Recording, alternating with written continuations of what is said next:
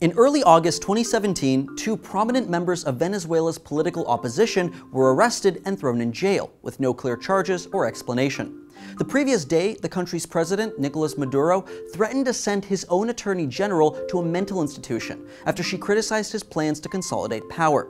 For months, Venezuela has seen widespread, massive protests against Maduro's increasingly authoritarian tactics and legislative upheaval, which many have compared to a coup d'etat. So, is Venezuela turning into a dictatorship?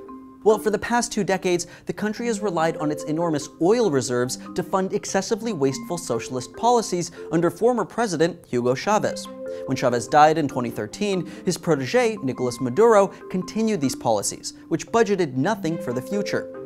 Although this worked under Chavez, the following year, oil prices collapsed, and the Venezuelan government effectively abandoned its citizens. Protests began as crime, inflation, and food shortages skyrocketed. In response, Venezuelans voted to give control of the National Assembly Parliament to the anti-Chavez Maduro party, called the Democratic Unity Roundtable. A referendum to recall the president was slated for late 2016, with many expecting his removal. But just days before the vote, Maduro's Supreme Court canceled the referendum, and within months, the court dissolved the country's parliament, which at that point was the only opposition group with power in government. Although the move was soon after reversed due to international and domestic outcry, this power grab sparked the largest protests Venezuela had ever seen. In what was called the mother of all marches, as many as 6 million people took to the streets in early 2017, protesting Maduro and his Chavist government.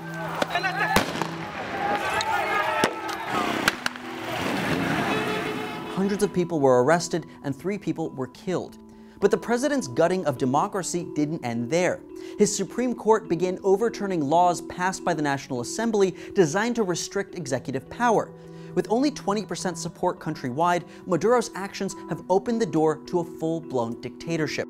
On July 30th, 2017, the president held a national vote to create a constitutional assembly, giving a single group unlimited authority to rewrite the constitution and rule unilaterally over Venezuela.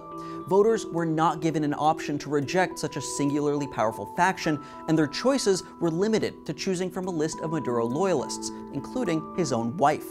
Opposition members boycotted this transparent power grab and called the results predetermined.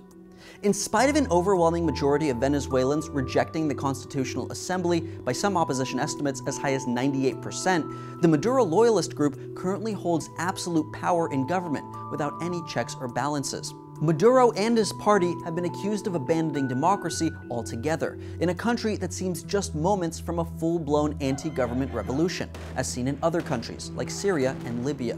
Whether the president will be able to remain in control, or if his actions will spark an outright civil war, still remains to be seen. Venezuela has undergone one of the worst economic slumps in the world, but it isn't the only country to be described as a miserable economy. To learn more about what exactly that term means and which other countries fit the bill, you can check out this video.